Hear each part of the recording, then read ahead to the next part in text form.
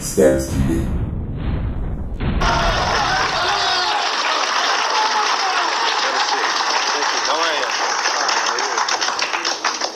This is Khalid Muhammad, former national representative of Minister Louis Farrakhan of the Nation of Islam. Mr. Muhammad is the man who made so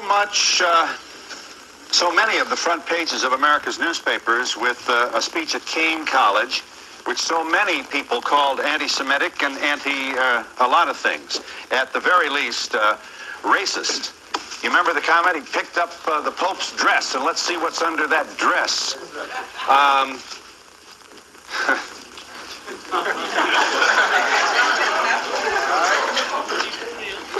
Here's what you said about Colin Ferguson, the man who shot a Jamaican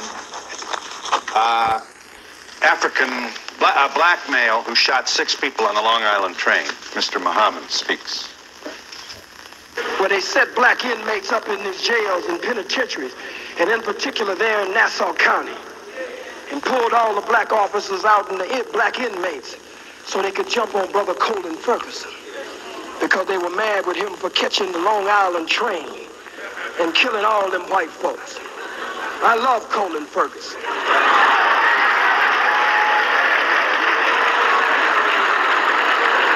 I have no official position, so I can say I love him.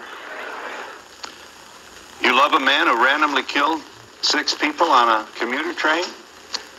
I love Colin Ferguson just as much as the masses of white Americans love General Schwarzkopf, General Westmoreland, General Patton, General MacArthur, and Eisenhower. America awards her killers, and they get ribbons and stripes and bars. I'm sensitive to the pain and suffering of the loss of life on that train, but I'm one of the rebellious slaves. And so when black people stand up out of pain and suffering and frustration, I understand after 500 years. Also, you talk about... New York City's race war. Just like elsewhere in the country, this war is carried out by citizens, police, and the judicial system. You heard the name Colin Ferguson be brought up. Colin Ferguson was a Jamaican New Yorker. As the subtitles in the video said, back in the day, in the 1990s, a simpler time, black Americans didn't make any distinctions between black immigrants and FBA. Those distinctions are not necessary 100% of the time, but are very important when it comes to things like reparations, etc. That's just a side note. But the kid that got shot in his head out in Missouri for knocking on the wrong door comes to mind. That was an African immigrant or a non-FBA. And his family sure did act like it, didn't they? But back to the topic. Colin Ferguson got 6 of them. In my opinion, a mentally ill man that represented himself. If those of you all that were alive then, you remember that fiasco of a trial. We're sitting here like, bruh, you should have got a lawyer. You were still going to prison, but you would have been better off. But we find it interesting that he did this on the Long Island Railroad. Yes, that Long Island where Wet Dog, Daniel Penny, Neanderthal comes from. Lots of Neanderthals out there. A lot of them, I would say most of them are tether. They're Jews. They're Italian. Polacks. Race soldier Pentalio, the man that murdered Eric Garner, just walking around free. Just walking around. You can tell by his facial features that he is a tether. The more time you spend in New York City, you will be able to distinguish white and black tethers from those that are American population, although all white people are tethers. They're not indigenous to this land, but that's another conversation. So Pentalio, just out strolling around, out walking around. I wouldn't suggest doing what Colin Ferguson did, because you'll end up like Colin Ferguson. Now notice they don't really show Daniel Penny's handcuffs. He's always in a suit. They kind of show him from the waist up. But I understand why Dr. Khalid Muhammad said that he loves Colin Ferguson, as the dominant society would love General Norman Schwarzkopf. He was all over TV. He was on Time magazine. Dude was like incinerating Iraqi children. Not that we should care about them because they participated in African slave trading, but still, That's the celebration of violence. I've lived throughout this beautiful country of ours that my ancestors built, from New York to Los Angeles, from the Midwest to Alabama. Every single place that I have been, there is an underlying racial war. It's slightly different, but it's all the same. White supremacist ideology. That somehow a black person doesn't have the right to breathe free air or have the right to be wrong. You know, you have black men out here being shot in the back for jaywalking. You have black men having their necks kneeled on over counterfeit bills that were never found. You have guys being choked to death over cigarettes that were never found. I got a Lucy. A loose cigarette is an ATF charge. Only if you're black. Now, apparently strangling a man from behind, that's A-okay. But have a loose cigarette, it's time to kill. No, this has nothing to do with the law. In New York, the racial war is conducted like this. Most of the white population, which I include Latinos, Asians, Indians, and Arabs in that statement, in that group, the white population, most of them hide and cower behind NYPD. One thing that they work in New York well is the I'm so scared of the black guy thing. I once had a Jewish photographer from the Post or the Daily or one of them taking pictures of me, and I said, stop taking pictures of me. I was working as a vendor. And then, you know, my partner with me, one of my family members, we started cursing her out. Get out of here, bitch, all this stuff. She called the police. They showed up deep. They put on the black gloves as soon as they got out of the car. You know what that means if you're in New York. Lucky for us, there was a rather dark, I don't know if he was Dominican or Puerto Rican or what, but he let us go, or he didn't arrest us on some black stuff. And he told us, he's like, I have enough to arrest you right now, but I'm not going to do that to you. Okay? So this white woman knew what to do to try to get us harmed, whether that's jail or shot or beat up. In New York, they take the violent crimes that happen on the streets and they apply that to all black people. Now, what it is they're scared of the thugged out type dudes. They don't want to fight them. So they pick on people like Jordan Neely, or they falsify crimes, they create crimes.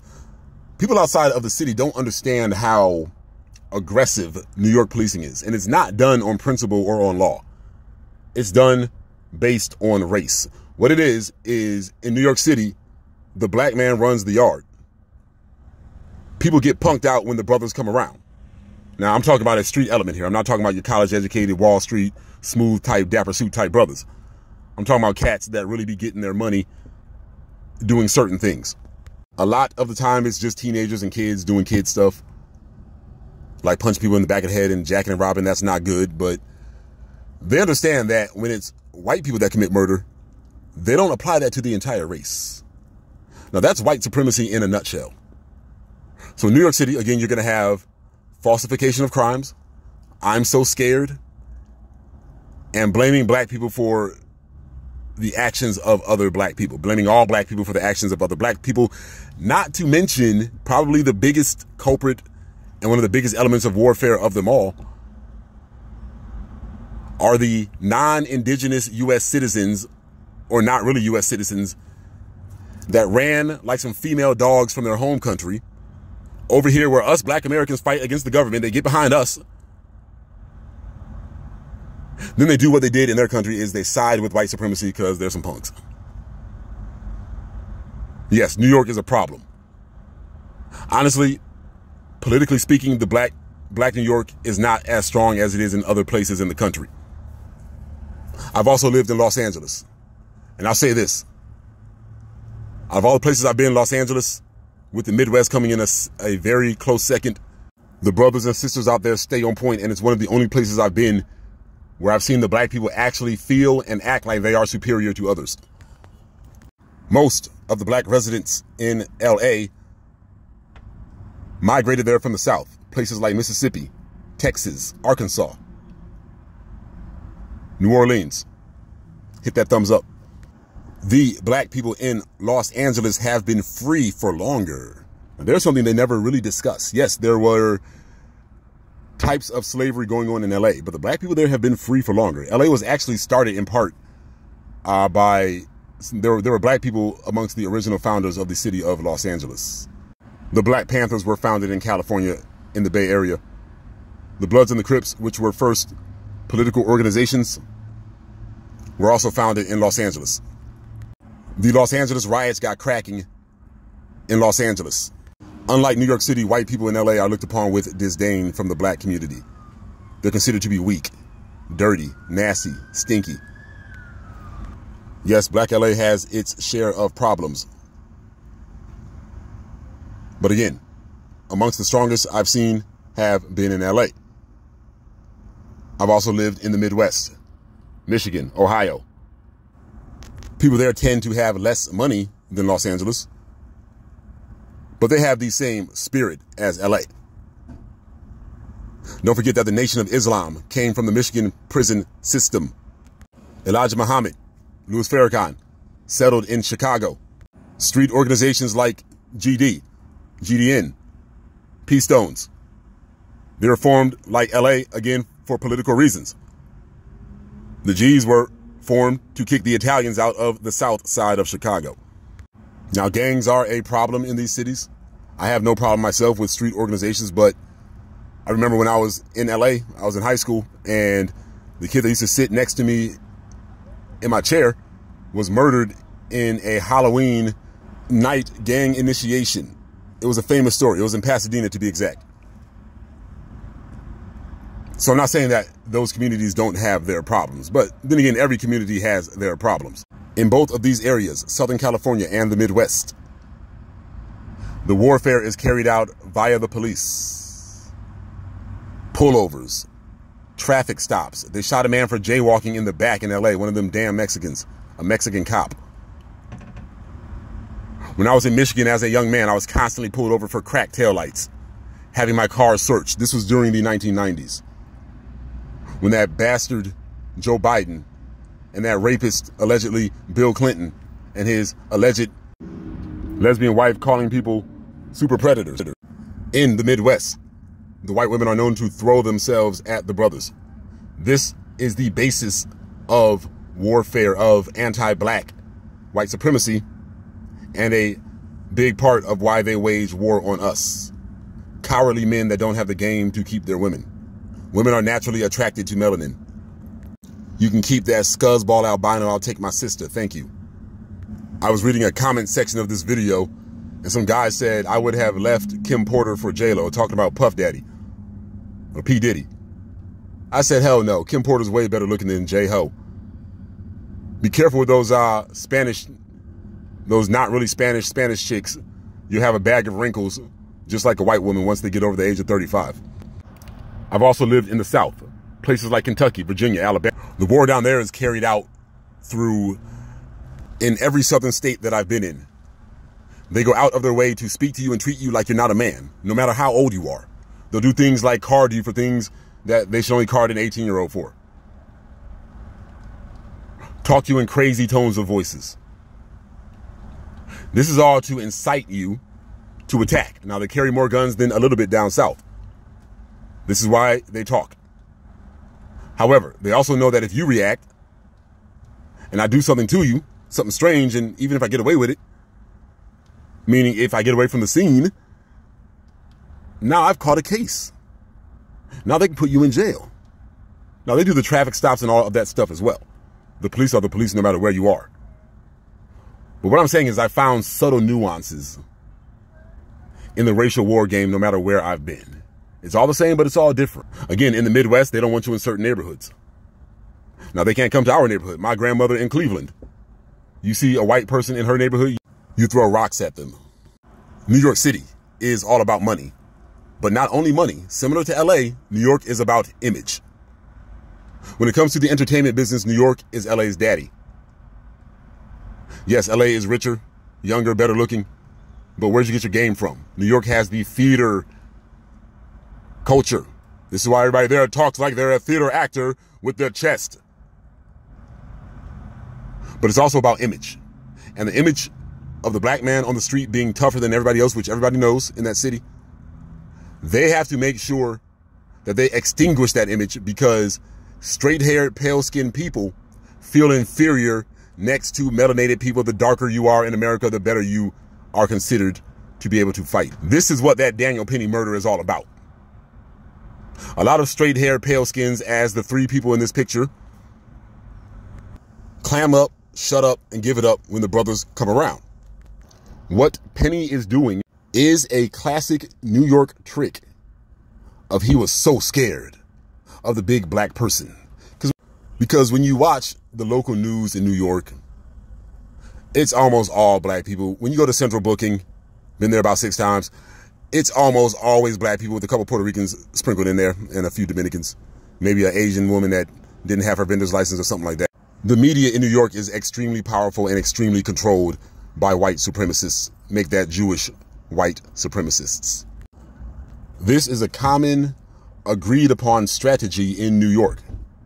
The scary black guy. Because what I'm saying is you'll see these subway muggings, these attacks. A lot of times they're teenagers, they're gangs and stupid stuff. A lot of times they're mentally ill. A lot of times they're just flat out creepy, crazy people that are going around groping women, committing rapes. One of the most brutal rapes I saw was a Dominican dude in Washington Heights that broke into an 80-year-old woman's house and raped her. You got to be a sick SOB to do that. But what I'm saying is they use all of these images of these crimes that are committed by all types, but they only demonize the black people as an excuse to commit violence. Notice that in the comment sections in these Daniel Penny videos, it's a bunch of NYPD cops that I suspect are all in there talking about he had 40 arrests. They use the arrests. They didn't say convictions, they said arrests. So in New York, like I said, policing is very aggressive. They'll arrest you for nothing over and over and over. So they can say, we've had 22 arrests for vendors in New York. Therefore, we need to pass this law. You see where we're going with that? Like I said, New York is also about money. They understand in order for straight-haired, pale-skinned, genetically recessive people to be successful, they need a legal advantage because they don't have a natural advantage as black people do. This is why you are seeing them excusing the murder of Jordan Neely. This is why rap literally used to be illegal. Breakdancing, illegal. And one thing you'll pick up in New York is how vigorously and out loudly these straight-haired, pale-skinned people and even some coons support NYPD, an organization of criminals. To put it plain and simple, white New Yorkers are physically scared of black New Yorkers like the cowards that they are. All of them act as if there's just these horrible, it's just so scary on the subway. It's really not. The subway ain't really nothing. Yeah, an Asian guy might get pushed on the tracks every now and then. Yeah, there's a lot of mentally ill homeless people down there. But it's not really that dangerous unless you're a black person, like that Jamaican woman that got stabbed in her neck by some white supremacists. Then you have the immigrant problem, and that includes non-FBA black immigrants. They're just so happy to be here.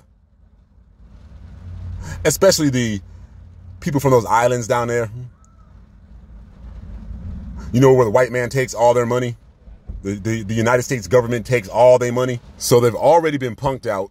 They've already tapped out. So by the time they get to New York, where they have a bunch of other cowardly immigrants that ran too, then they can realize their dreams of being accepted by the white race. And what that means is to act violent towards black people. You notice there was a tether that looked Puerto Rican or Dominican on the train that pulled a man's hand down that was trying to take a chokehold off of his neck. Are you serious? Why has he not been arrested? I'll tell you why. Because this is war.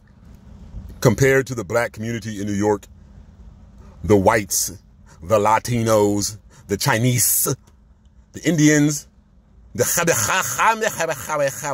acronym in the store are weak. But what they have is the system of white supremacy behind them. In particular, NYPD, the largest, most funded police department in the country. Like most other police departments in this country, carry out brazen, violent murders of black citizens year after year. So when you see a situation like Colin Ferguson and why he decided to get at some people on the Long Island Railroad, yes, that Long Island, where this bastard in front of us comes from. We don't know why he did that. But when you check the race soldiers that have come from Long Island and the acts of crime that they have committed against black people, I ain't saying that I condone it, but I comprehend. So don't forget, in New York, the populace dwells very closely together. So people tend to be a little bit more boisterous, a little bit more look at me, a little more ego. Why? Because you can't get punked out in front of all these people on the streets. Lots of yelling, lots of wolf tickets. Some people do back it up now. When you think of New York City, you think of hip hop, you think of rap. The truth of the matter is straight-haired, pale skins, in particular the tethers, feel unmanly, feel inferior, and are jealous of the worldwide recognition that black New Yorkers get, otherwise known as white supremacy. And these same types of sentiments are carried out in the South, the Midwest, and the West Coast as well. And of course, a different set of punishments and rules for Daniel Penny, who was way undercharged by that step-and-fetch House Negro Mayor, DA, Alvin Bragg, and given the endorsement by the step-and-fetch House Negro handkerchief head, Eric Adams, and that biche that I can't even pronounce her name, I don't even care, that ugly Neanderthal up there in Albany. The government of New York City and New York State will assist a white supremacist in committing acts of violence and or crimes against black people in New York, otherwise known as anti-black warfare. Let me know what you think. This is Raw Status. District Attorney Steingold, this one's for you. Yeah. Still here, thank you for that settlement.